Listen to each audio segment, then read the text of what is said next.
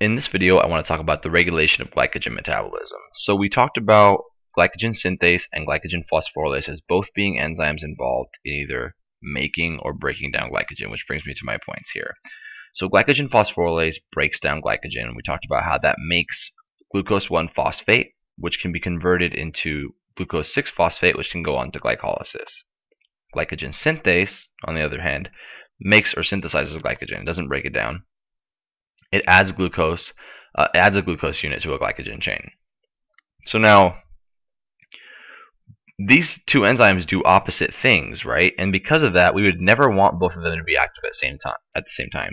So we never want both active at the same time.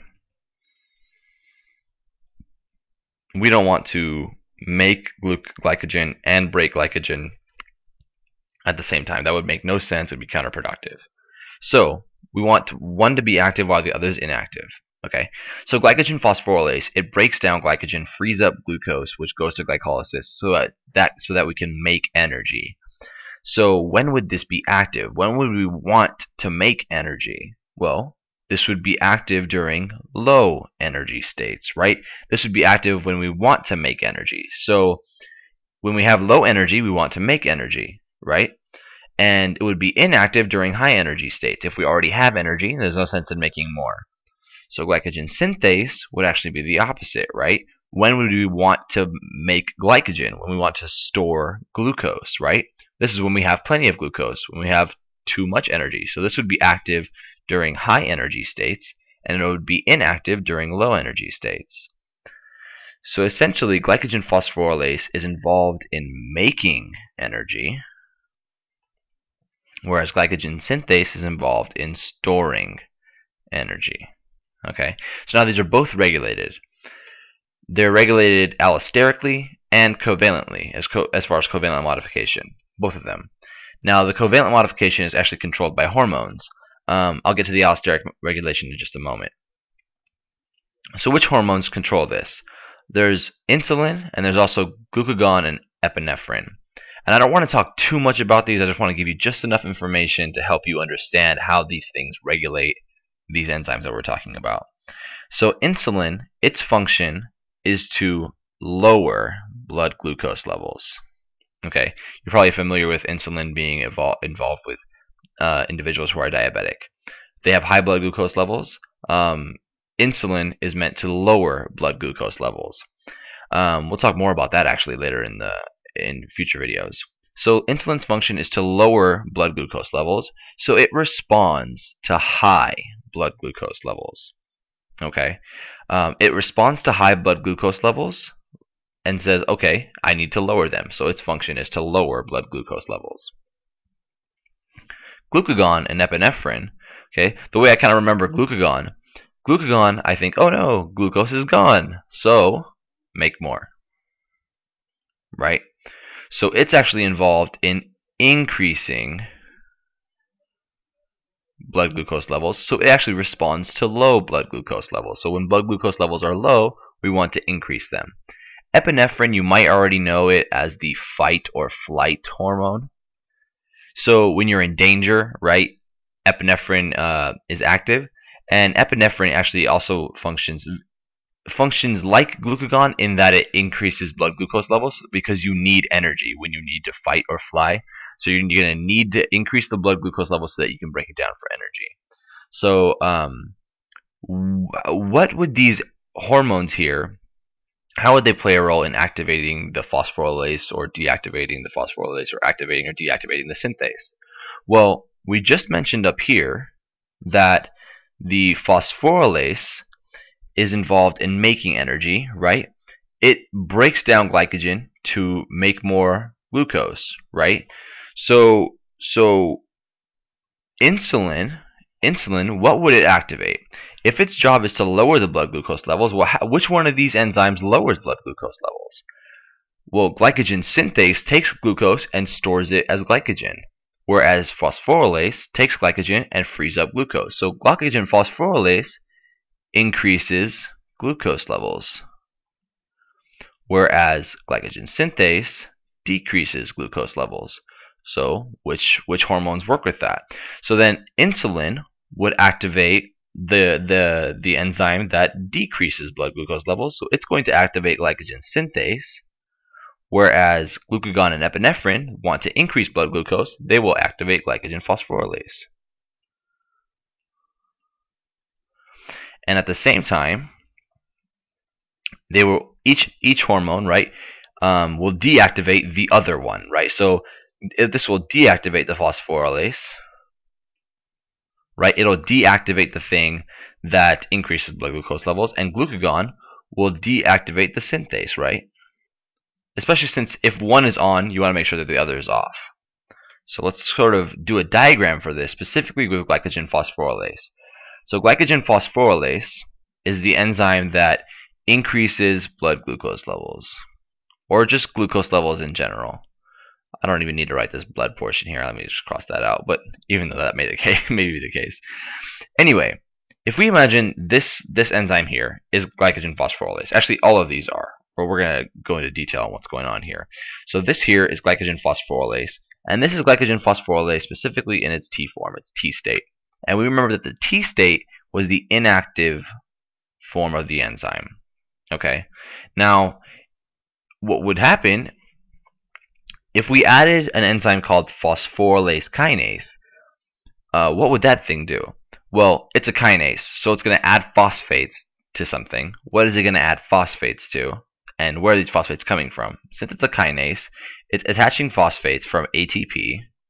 Okay. So we're going to go from ATP to ADP. Now, it's adding these phosphates from ATP to phosphorylase. So it's adding them to glycogen phosphorylase. In this case, we're actually adding 2 ATP, and we're going to get out 2 ADP, so that we have a phosphate group here and a phosphate group here. So now, this is a form of covalent modification here. This is a form of covalent modification. We're making these bonds to these phosphate groups to create an R form, the active form of the enzyme. So now, this here is now basically a like permanently active, well, not permanently, excuse me. It's a covalently modified active form. So this thing is going to be active no matter what. Okay.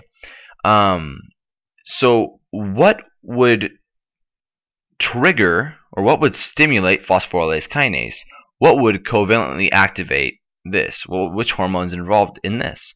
Well, these are the ones that are going to be the ones that increase blood glucose levels. So this is going to be stimulated by glucagon and epinephrine.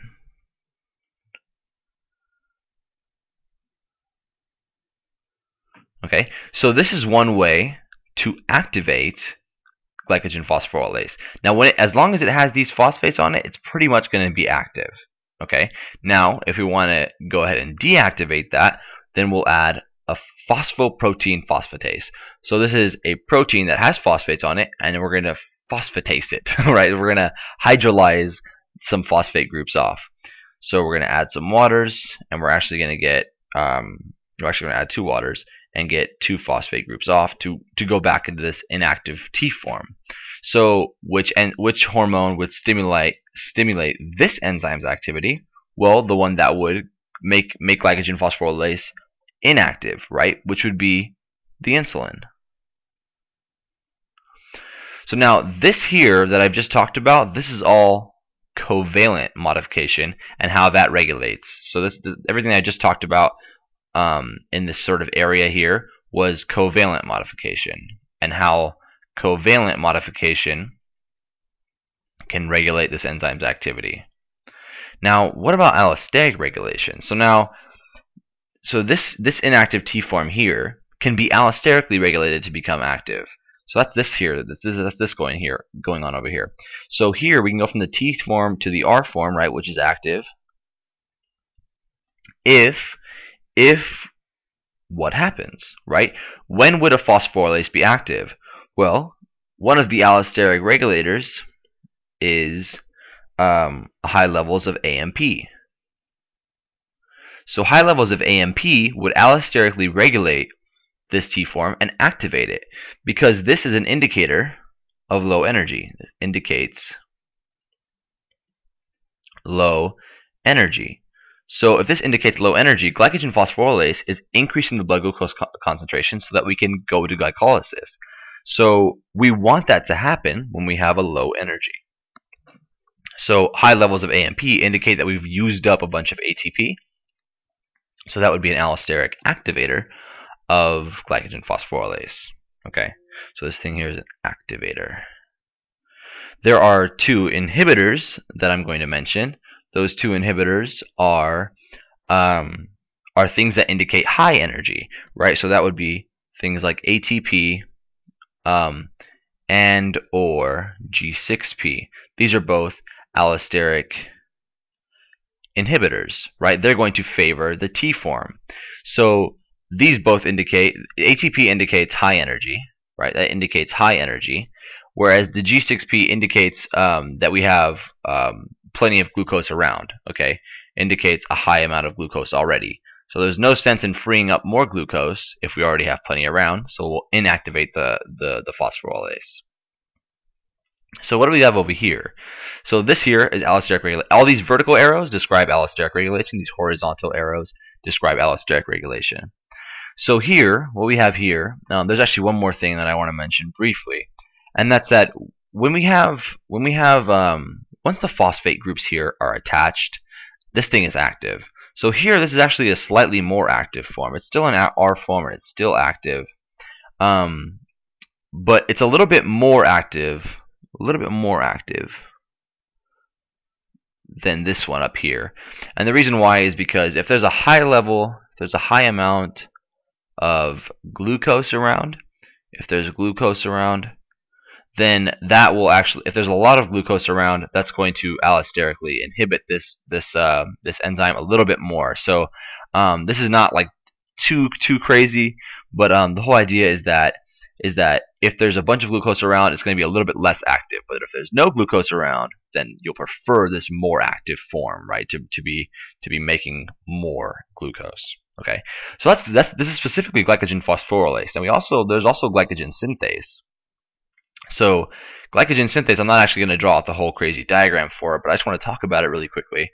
So it has the opposite effects of phosphorylation, which I wanted to mention really briefly before I go on. Is that notice here we phosphorylated, right, the inactive phosphorylase, right, to make it active. So phosphorylating this protein got it into the R form, which was active. Now synthase, glycogen synthase, when it's phosphorylated, it's actually inactive. So glucagon and epinephrine, they stimulate the phosphorylation of both the phosphorylase and the synthase. So phosphorylation of the phosphorylase, as we just saw above, it activated it, right? But phosphorylation of the synthase, that inactivates the synthase. So in this case, what ends up happening is that, well, we have the phosphorylase active and the synthase inactive. So what are we doing? We're breaking down glycogen to increase the blood glucose levels, which makes sense because that's what both of these hormones are supposed to do. Now, insulin stimulates the dephosphorylation of both enzymes. So when the phosphorylase, which we just talked about just up there, when it's dephosphorylated, when this phosphorylase is dephosphorylated, it's in its T form, it's inactive form. Whereas the dephosphorylation of the synthase actually activates it. So in this case, right, we have the synthase active and the phosphorylase inactive. So what happens? Glycogen is formed to decrease blood glucose levels, which makes sense because insulin is supposed to decrease blood glucose levels. As far as allosteric control of glycogen synthase goes, a high amount of G6P will activate the dephosphorylation of the synthase. So dephosphorylation of the synthase activates the synthase. So even when there's no insulin around, right, to actually do this covalent modification here, there is this allosteric control that can get glycogen synthase to do what it needs to do. So I wrote here in purple that you could try drawing a model similar to the one above, but do it for glycogen synthase. So if you're interested and wanted to sort of test your knowledge, go ahead and do that. Do a little diagram sort of like this, but instead of doing it for glycogen phosphorylase, try it for glycogen synthase, given this information down here. I hope that video was helpful. Thanks for watching.